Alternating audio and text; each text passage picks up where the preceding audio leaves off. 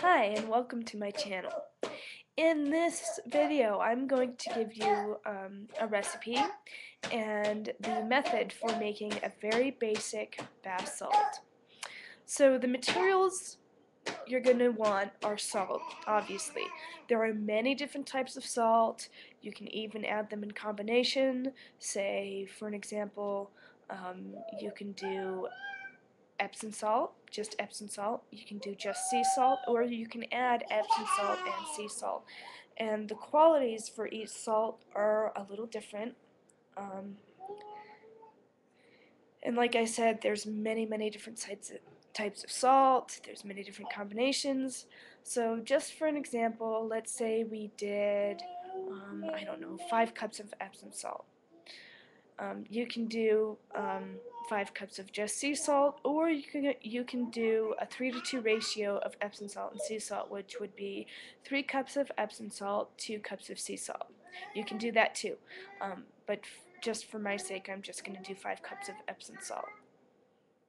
Then, what else you're going to want is bowls. You're going to, at least for this recipe, you're going to want 2. If you want to add colorants, you're going to want more. But I like the more natural look of my sea salt. So you're going to at least want 2 bowls. And then you're going to want spoon or a whisk. I would prefer a wooden spoon. Maybe even a metal spoon would be better. But just any spoon in particular. And then you're going to want a jar and your essential oil. You can use fragrant oils too. Just make sure that your fragrance oils are skin safe. So the method for this recipe is in your largest bowl that you have. You're going to want to measure out your salt. So it could be just 5 cups of Epsom salt, it could be 5 cups of sea salt, it could be the 3-to-2 ratio I gave you.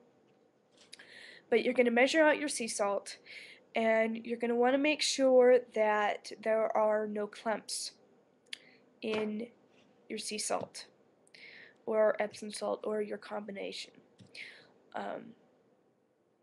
And then what you're going to want to do is, after you've mixed it together and made sure there are no clumps, you're going to want to take your separate bowl and you're going to want to add 5% of your bath salts, or of dendritic salt, to your bath salt. I'm sorry, I got a little bit confused. And for an example, if you did 5 cups of Epsom salt, sea salt, and or the ratio, you are going to want to add, I would recommend adding a cup of dendritic salt. But if you don't have dendritic salt, it's okay, but you might end up with clumps and your scent not lasting longer and your colorant not evenly distributed if you use colorants. So that's why I use dendritic salt. I love dendritic salt. So after you have added your 5% solution to another bowl, you're going to want to add your fragrance. I would add your fragrance slowly. I would start with adding it 5 drops at a time and smelling it and seeing if it's the fragrance that you want. And then when you've got your fragrance, you mix it in with your dendritic salt. And then after you've mixed your dendritic salt and fragrance together, you are going to add it to your Epsom salt, sea salt, and or ratio mixture. Then, after that, you're going to want to grab your mason jar, and a scoop would be helpful, but you can use a spoon. You are going to want to add it to your mason jar, and then after you've added it to your mason jar, you're going to want to obviously screw on your lid.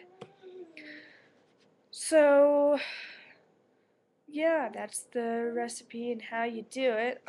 Say for an example you wanted to add colorants, you would have more bowls, and what you would do is you after adding your fragrance oil, would add your colorant or colorants. So after adding your dendritic salt and your fragrance, you would separate your dendritic salt into separate bowls if you wanted more than one color, and you would add only like a few drops of colorant, and then you would stir your colorant into your dendritic salt, and then you can layer it. You can make it look like a candy cane if you're only using one colorant. You can make it bicolored, tricolored. The results and possibilities for this very basic recipe are endless. But that's just a basic recipe, and what I'm going to do, since I'm not feeling very well, is I'm going to gather up all of my materials when I'm feeling better, and I'm going to show you how to make this recipe, because I've got everything I need. I just need to get my dendritic salt. So that's the basic recipe. And a side note, when you find your bowls, your spoons, your whisk, I would recommend buying them new if you can. New is actually better in my opinion, safety reasons. If you can buy them new, buy them new. And after you use them for making bath salts, you want to use them for specifically making bath salts only. And the reason for this is, say you use a bath salt bowl for cooking, people are going to taste your bath salts and they might get sick, and that wouldn't be good. So that's the reason for that. So yeah, I hope you enjoy this recipe. Like I said, next video I make on bath salts, I will make the recipe with you, and I will give you the recipe again if you need it. I would prefer watching this video so that you have the recipe and an idea of how to do it. But some people are visual, so that's fine too. If you watch this video and then watch me making it, that's fine. So, anyway, enough of my ranting. And I guess I will see and talk with you later. Bye.